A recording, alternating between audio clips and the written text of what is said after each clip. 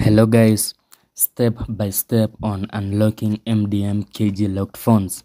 This is Samsung Galaxy A22 and we're going to bypass it KG lock. As on my previous videos, the process is a bit the same. First thing first, go to the tool named SAMFW, the FRP tool. Then click on open. Just go and click on yes on the prompt. And then wait for the tool to load. And it will open in less than a second, and then go ahead and click on factory reset.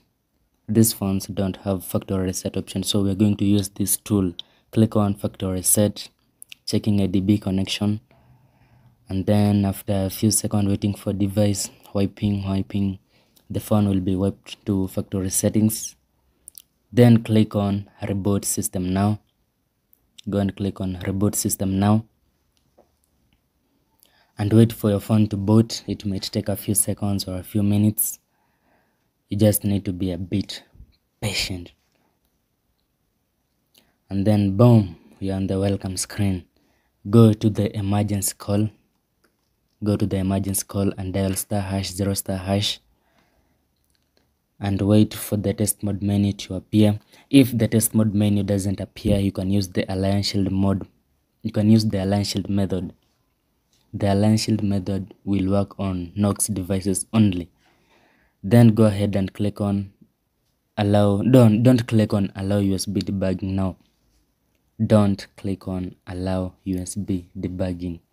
Then go and open CMD or minimal ADB and fastboot, and then type the following command.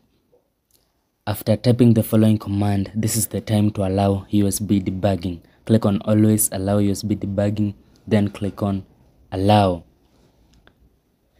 If your phone states ADB cannot be recognized as external or internal command, go and install Android platform tools, and it should state here news system UI state disabled user. Then go ahead and on this Samsung FRP tool, the password is just on the file. You don't have to search for the password, or the password is NKTeamVIP in caps lock. Then go and kill update. You need to kill update first. First thing first, you need to kill update, so that when we are setting the phone, updates will not be downloaded on the process, because the new security patch is a bit stronger. Then go and click on disable KG lock. Click on disable KG lock, checking ADB mode connected, operation disable KG lock MTK, Android version 11, disable KG lock done. It will state your device was locked because device services was uninstalled without authorization. Now go ahead and click on restart, and after clicking on restart, just be patient.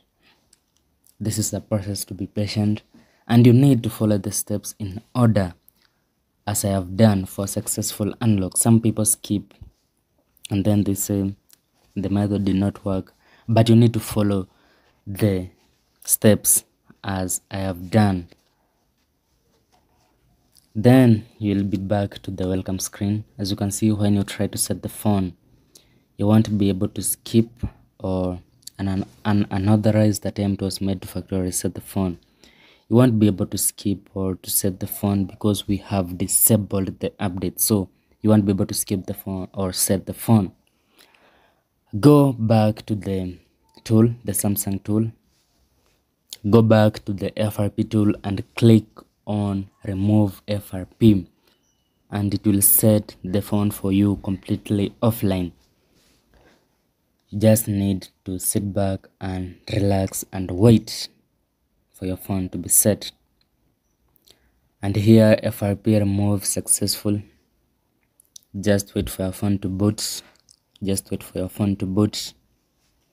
It might take a few minutes or a few seconds depending on the speed of your phone. This is Samsung Galaxy A22. Samsung Galaxy A22.